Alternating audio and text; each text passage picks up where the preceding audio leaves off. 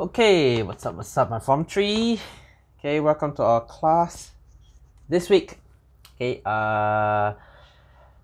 this video is supposed to be for this week. Okay, the video previously I uploaded is actually for last week. Okay, sorry for the delay again. Okay, I hope you're ready. This week we are going into a new chapter. Okay, chapter 4, minerals. Okay, finally we have finished our biology part. We are coming into the chemistry part. This chapter will be a bit hard. Okay, will be a bit hard. I'll try my best to split it into as small as I can. Okay, so again, if you have any question, please watch it a few more times and feel free to ask me any question. All right. Okay, this part is called minerals. Okay, what are minerals? Okay, what are minerals? Okay, you need to remember the definition. They are solid elements or compounds, okay, found naturally. Where?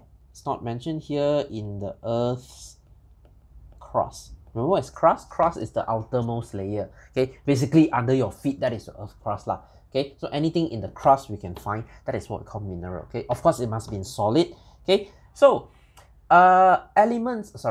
minerals, they are divided into elements or compounds. Do you know what is element? Element means one type of atom only. Okay, compound means two or more than two. Sorry. Okay, more than two atoms, type of atoms. Okay, so two types here. Okay, so let's look at elements. Okay, elements means, let's say gold. If I find gold in earth crust, I get it out, that is pure gold. I can straight away use the gold to buy something or whatever if you can find that. Okay, so these elements are mostly very expensive, very rare, because they are so stable. They will not react with other elements. They will stay there the same. If 10 million years ago I'm a gold, after 10 million years now, I'm still gold. 10 more million years later, I'm still gold. That's why they are so expensive, because they are so stable. Okay, so what are the examples? Diamond. Okay, diamond. Every girl's best friend. Okay, so what else? Silver. Okay, these are what we use for currency. Okay, especially gold. You can buy anything. Okay, don't save money, save gold. Gold will not drop in value. Okay, 5 ringgit you saved 10 years ago, you can eat a plate of noodle. 10 years later now, can you eat a plate of noodle with $5? It's very hard. But gold, one piece of gold 100 years ago, maybe you can buy a house. 100 years later, you can still buy a house. Okay, that's why they are very expensive. Okay, others, the not so stable, not so expensive, the cheap metals, they are more unstable. They will react with other elements and then they will form something called ore. What is ore? Ore is unpure, okay, not unpure, impure metals, okay, like what? Bauxite. Okay, bauxite. What is bauxite? You scratch from the earth, you get bauxite. This is aluminium ore, which means this is aluminium done lain. You have jampo everything inside. Can you straight away use this like gold? No, you need to take the aluminium out. How do we take it out? We will talk about this in the next few lessons. Okay, we need to take out the pure aluminium. This is not pure aluminium. Okay, we want pure aluminium. So the not pure one, we call it ore. Okay, you don't need to remember the name. Bauxite is for people who can't say aluminium oxide, because we study science, we can say. Those who don't study science, they just call it bauxite. Okay, you learn this in geography, in fact. Okay, pelombongan bauxite. Okay, so hematite is iron ore. Okay, the iron you use to make metal, used to make iron. Okay, your car door, everything is made from iron. You take everything from iron ore. Of course, you cannot use this like, you need to take out the iron. Okay, so galena is lead ore.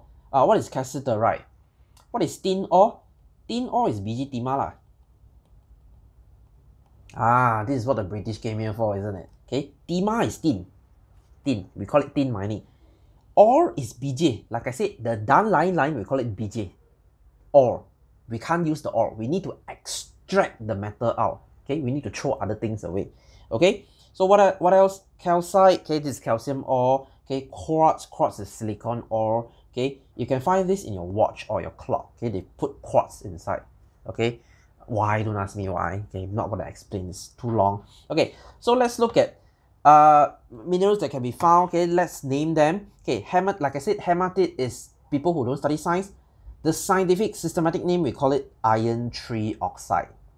Okay, iron, why is it 3? Don't ask me why. Okay, so why is it impure? Because it contains iron and oxygen. Okay, just now gold, what does gold contain? Gold only contains gold. Any gold oxide? No. Okay, but here you have iron oxide. Okay, so what we want is this iron. What we don't want is the oxygen. How do you throw this oxygen away? It's not as simple as you think. You need to melt this thing. Okay, iron ore melts at around 1000 something degrees Celsius. That's why extracting iron is very expensive. Okay, so cassiterite, our tin 4 oxide. Okay, this is our timah, timah, so it also contains tin and oxygen. Can you see everything has oxygen? All the unstable metals, they will react with oxygen. Okay, because there's a lot of oxygen in the ground. Okay, so quartz, silicon dioxide, also it has silicon and oxygen, the one we don't want. Okay, and then bauxite, again, aluminium, oxygen, we don't want oxygen. Galena, lead and sulfur. This one has, you know what sulfur? Sulfur is a yellowish powder. In Mandarin, we call it liu huang. The yellowish powder we use to chase snakes away. Okay, so we don't want the sulfur. Okay, pyrite, iron and sulfur, we don't want sulfur again. Okay, so calcium, marble, chalk, limestone. Okay, calcium, carbon, oxygen. This is our focus today. Limestone. Okay, limestone. Okay, so long name we call it calcium carbonate. Okay, so what is limestone? This is what Malaysia is super rich in. Okay, if you're on the way to Ipoh, next time, if you don't sleep in the car, if you're on the way to Ipoh, look at your right and left side, you can see mountains. Okay, let's say this is the highway, around here you see mountains. Okay, mountains. Okay, and the mountains, they look very pretty. It's like flat ground and one mountain. Okay, that is what we call a limestone. Okay, limestone. In Mandarin, we call shihui. Okay, sakfui. Okay, we use this to make cement. Okay, the cement that you use to build house, the cement. Okay, so this is limestone. Okay, so a lot of things have calcium carbonate. Even chalk. Okay, even your teeth have calcium carbonate. Your nails have calcium carbonate. Okay, even eggshell is calcium carbonate. Okay, you can find limestone anywhere. Okay, so let's look at this experiment. Okay, so we look at limestone is a mineral that has many use in daily life, such as construction of roads, buildings, and tabletops. Okay, is limestone a natural compound made of several elements? Okay, limestone. Let's do this experiment. Okay, one experiment, we add acid. Okay, calcium carbonate is limestone lah. Okay, please say calcium carbonate here. We add hydrochloric acid. Okay, one we add acid, another we heat it. Okay, another we heat it. One we add acid, one we heat it. Okay, so can you see here you have lime water? You have lime water. Lime water is not air limau, not your teh ice limau, not that. Okay, lime water is the limestone water. We call 石灰水, it's like 灰水. Okay, so air kapo. Okay, air kapo. So what is lime water for? Lime water is to test carbon dioxide. Okay, if carbon dioxide is present, this thing will turn chalky or milky or cloudy. Okay, what is cloudy? Lime water is clear, like your drinking water. If it meets with carbon dioxide, it will turn white. Okay, like keruh. Okay, like very dirty inside. So cloudy, chalky, milky. Okay, so let's look at the observation. When I add acid, before that is colorless. Okay, the lime water is colorless because there's no carbon dioxide. When I add acid, it becomes cloudy. Means there is carbon dioxide in my calcium carbonate. If I add acid, the calcium carbonate the carbon dioxide will come out. Okay, again, calcium carbonate, if I put acid, carbon dioxide will come out. Okay, same case if I heated it. Before heating it's colorless, after I heat, cloudy also. So also I have carbon dioxide. Okay, which means limestone inside has carbon dioxide. Okay, so when you heat eggshell, you release carbon dioxide. Okay, not very much, but okay. So let's look at the question. Name the gas tested using lime water, carbon dioxide, I mentioned just now. How is the test for gas carrier explained? Flow the gas through lime water. If lime water turns cloudy, okay, cloudy, milky, chalky, the gas is carbon dioxide. If lime water does not turn cloudy, then it is not carbon dioxide. Okay, so this is the word equation you need to know. Okay, so calcium carbonate plus hydrochloric acid, it becomes calcium chloride, carbon dioxide, and water. Okay, the first one not so important. The second one is very important, especially this B one. Calcium carbonate, when you heat it, it becomes calcium oxide and carbon dioxide. Okay, I'm sorry you have to memorize this because this is chemical stuff. Okay, you will learn into detail in chemistry next year. Okay, it will make sense, I swear.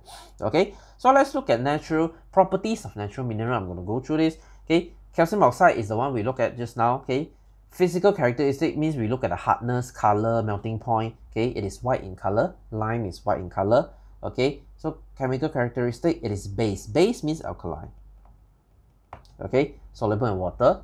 Okay, used in daily life. Since this is alkaline, we can use it to neutralize acidic soil. If you have acid rain and then your soil is very acidic, you put calcium oxide inside and then your soil will be neutral. Okay, so silicon dioxide, like the one I put it in my watch, okay, the one inside your watch, it has high melting point, hard, does not react with acid. Okay, basically silicon dioxide is sand. Quartz is sand. Okay, hardened sand. So to make glass laboratory, okay, like I said, sand can be used to make glass, okay, and then make electronics, like I say, watch. Okay, gold, silver, and diamond, shiny, very shiny, does not react. Gold, silver, diamond, like I said, they exist as elements in earth crust. When you get diamond up, it's diamond. You get silver, it's silver. You get gold, it's gold. You don't need to extract or anything. There's no oxygen inside like just now, no sulfur. That's why they are very shiny, very stable. Okay, to make jewelries, cutting tools. Okay, diamond is the hardest material in the world. Okay, nothing diamond cannot drill through. Okay, diamond can last for years. That's why when you get married, you use diamond. Okay, it signifies that okay your marriage will last forever. Okay, maybe not. Okay, so bauxite. Okay, aluminum oxide is white, insoluble in water. This is used in sunscreen. Okay, also important. Okay, marble. You know marble, the one you use to make tabletop or your floor. If your whole house floor is marble, then wow, congrats, you're super rich. Okay, high melting point, insoluble in water to make floor tile. Okay, marble is very hard to find. Okay, not every country has marble. Okay, so nothing much to talk about here. Let's look at the exercise. Okay, let's look at the exercise. So number one, what is mineral? Okay, solid elements or compounds. Okay, found naturally. Okay, naturally is a keyword in Earth's crust. Okay, so B, name one example. Okay, element, you have so many. Gold, okay, gold, silver, okay, diamond. Okay, compound, you have bauxite. Okay, oh, they only want one, just name one lah. Okay, so state two example of minerals that chemical and physical characteristics used in daily life. Okay, wow. So 2 marks for each. Let's say calcium, the one we learned just now, calcium oxide. Okay, physical characteristic, they are base. Okay, base or alkaline. Okay, used to neutralize soil acidity. Okay, what else? You have gold. Okay, they do not rust. Okay, so what is it used for? For jewelry. Okay, so store gold, don't store money. Gold will always work.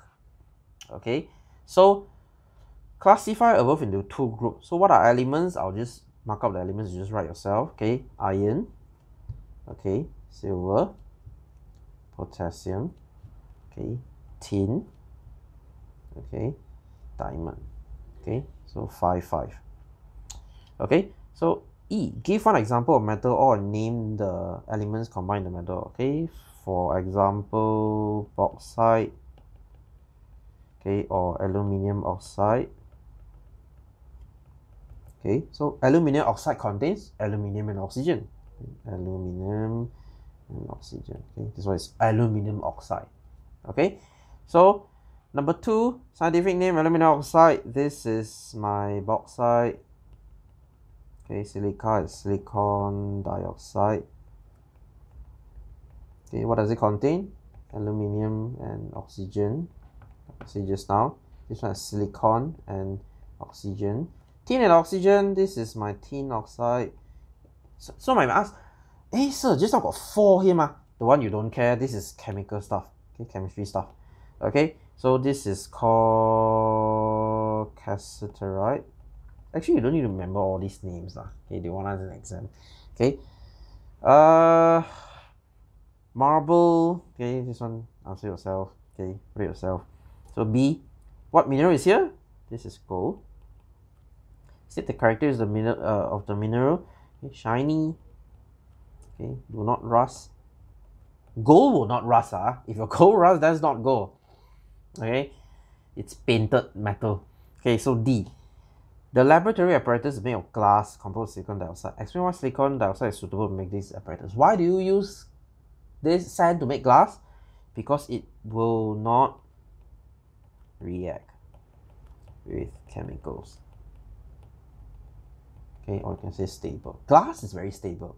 Glass will not react with anything. It will not oxidize or anything. Okay, glass is glass. Okay, so E. What makes diamond a mineral? Okay, it is a solid.